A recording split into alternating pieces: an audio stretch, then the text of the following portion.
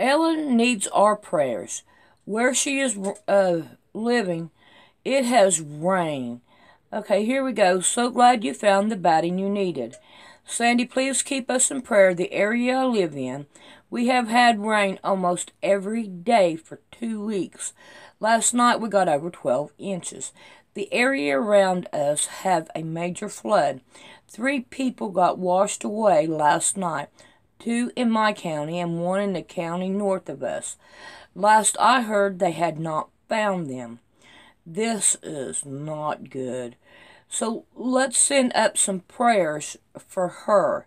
So let me get the next one up and then we'll be right back. Alright, sorry I had to do it, but that's the way I have to do it. Sandy, I just heard on the 6 p.m. news they found the body of 1 or 2 people that was in the car in my county. They got swept away, but haven't found the other person nor the car they were in. They moved the road closure barrier and went through it anyway. They still haven't found the lady that was swept away in the north country of me. The pictures on TV are horrible. Near us, there is a huge section of the road bridge washed away. Communities are totally cut off. The forecast calls for storms next fortnight, then more rain starting next Wednesday. Thank you for yours and everyone else's prayers.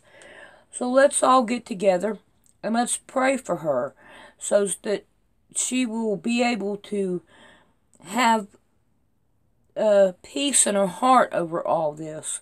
And to me, this is just warfare going on between God and Satan. So let's give her our prayers. Thank you all so much, and I appreciate your time. Our Heavenly Father, our sister Ellen needs peace about this rain and she needs a hedge of protection about her. We are asking you, Lord, to help her out and be with her. In Jesus' mighty name we pray. Amen.